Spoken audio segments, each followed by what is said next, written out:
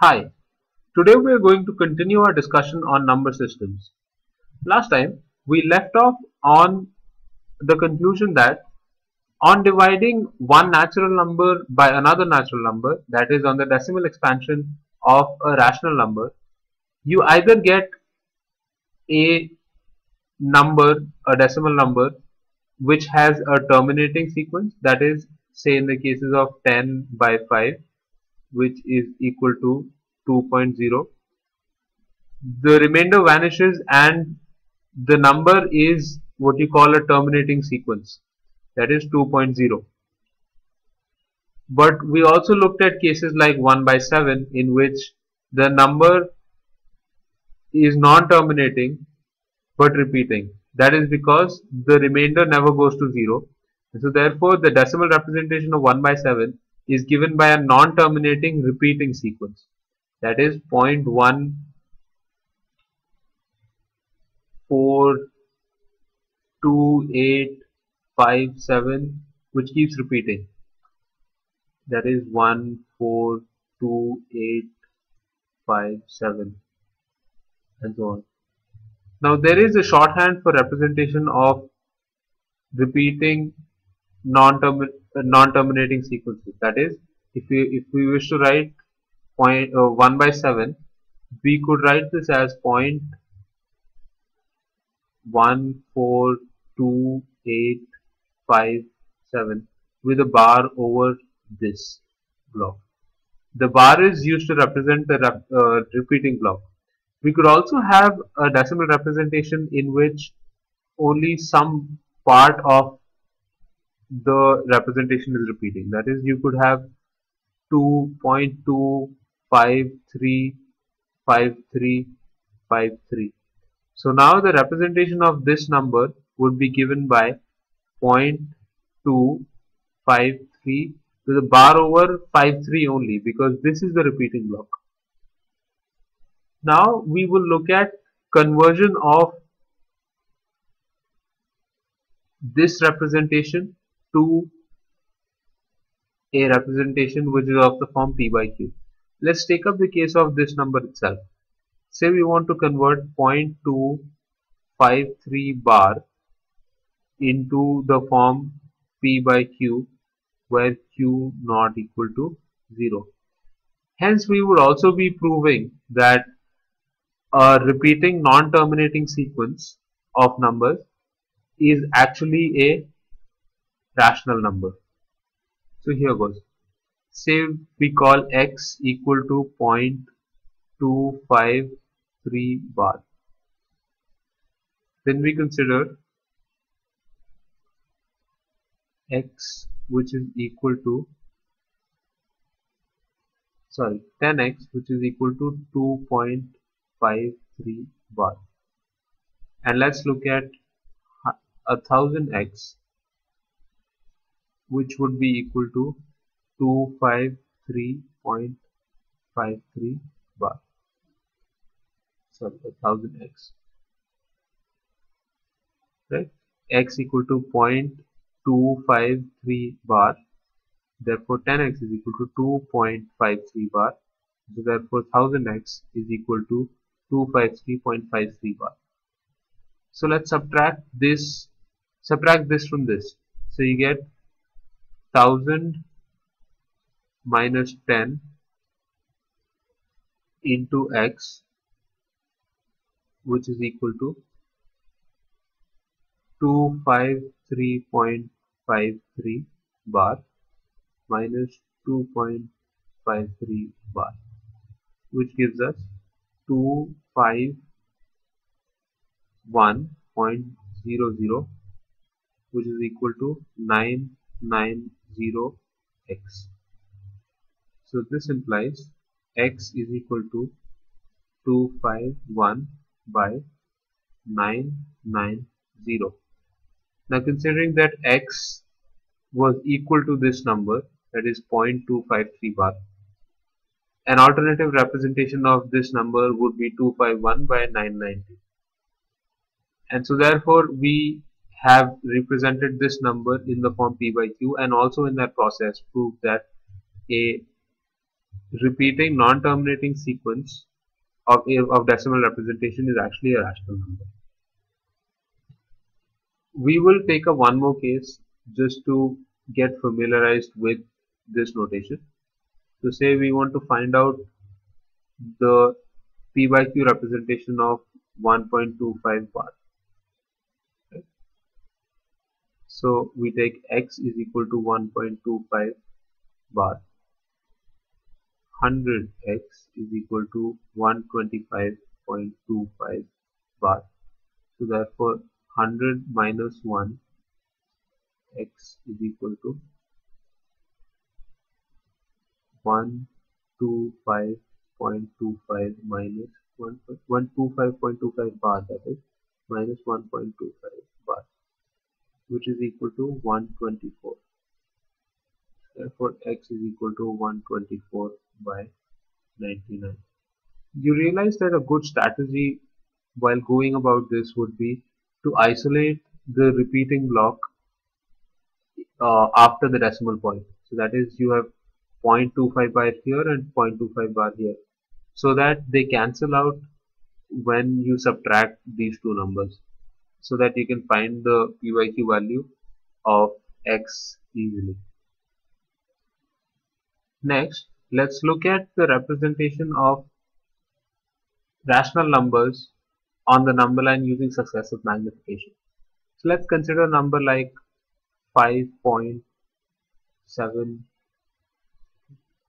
5.723, right?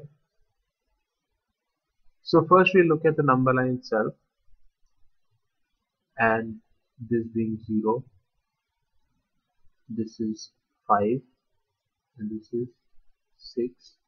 Obviously this is not to scale, but this is just to show.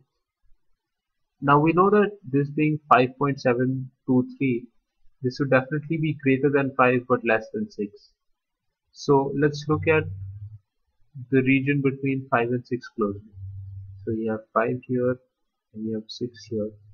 Then you have 5.1, 5.2, 5.3, 5.4, 5.5, 5.6, 5.7, 5.8 and 5.9. 5, 1, 2, 3, 4, this will be 5. So now this is 5.723, and so therefore this is definitely larger than 5.7 but less than 5.8. So we will look at the region between 5.7 and 5.8 in greater detail. So you have 5.71, 5.72, 5.73, 5.74 and 5.75. Then you have 5.76, 5.77, 5.78, 5.79 and so finally 5.8. So now this is 5.723, and so therefore this will definitely be larger than 5.72 but less than 5.73, and so therefore it will lie in this region, that is between 5.72 and 5.73. So we'll draw that out and you say this is 5.72 and this is 5.73. So this will be 5.721, 5.722, 3, 4, 5.725, likewise. And so therefore you need to find 5.723, and so we go 5.720, 5.721, 5.722, 5.723. This is precisely the point that we want, that is 5.723. And so you see how with successive magnification you can locate a number. This holds true for any number, that is, say if you want to find 0.25 bar up to say 4 places of decimal, you could always do that, because up to 4 places of decimal this is nothing but 0.2525, right? and so therefore you could use a similar technique to arrive at the point where this point is represented on the number line.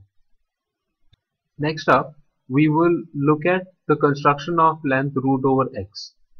This is a very basic construction which starts off with constructing a line segment of length x, that is AB, extending B by 1 unit to C, and then finding out the midpoint of AC and calling that point O, and with OA or OC as radius, draw a semicircle and then extend B upwards to intersect the semicircle at D. Now length BD is equal to root over x. The proof of this is rather simple and can be done using Pythagoras theorem. It is being left out as an exercise. Some other things that need to be kept in mind are that the combination of the set of rational numbers and irrational numbers is what is called a set of real numbers. So the combination of the set of rational numbers and irrational numbers is called a real number, and so because there is nothing left on the number line if you take out all the rational numbers and irrational numbers, the number line itself is sometimes referred to as the real number line. Now some comments about operations on real numbers. The sum of two rational numbers will always be a rational number, that is, say 3 plus 5 is equal to 8, or 1 by 2 plus 3 is equal to 7 by 2, etc. Another thing to be kept in mind is that the sum of two irrational numbers may be irrational or rational. It depends on the numbers itself. For example, root 3 plus root 2 will be irrational, which will approximately be given by 1.732 and 1 plus 1.414. But both these series are non-terminating, non-repeating, and so therefore the sum itself will be non-repeating, non-terminating. So therefore root 3 plus root 2 will be irrational number. But consider the sum of root 3 and minus root 3. That is root 3 plus minus root 3. Now both these individually are irrational numbers, but the sum of these two is 0, which is a rational number. Right. And so therefore another rule of thumb that needs to be kept in mind is that the sum of an irrational number and a rational number is always irrational, which is, let's say, 3 plus root 2 root 3 is equal to 3 plus 1.732. So therefore the sum of an irrational number and a rational number is always an irrational number. So that is as far as the operations on real numbers is concerned goes. There is an important operation which is used to simplify calculations, which is called rationalizing the denominator. It is done like this. Say you have a number which is of the form, say 2 upon 2 minus root 3. The concept of rationalizing the denominator is to basically convert the denominator into a rational number by some operation. And the easiest way to do that would be to multiply and divide the number by 2 plus root 3 and by this identity, that is a plus b into a minus b is equal to a square minus b square. You have 2 into 2 plus root 3 upon 2 square minus root 3 whole square, and so therefore you get 2 into 2 plus root 3 upon 4 minus 3, which is 4 plus 2 root 3. So therefore, rationalizing the denominator is a way to simplify calculations. That is, say, you can avoid dividing by irrational numbers, etc. So rationalizing the denominator is an important concept.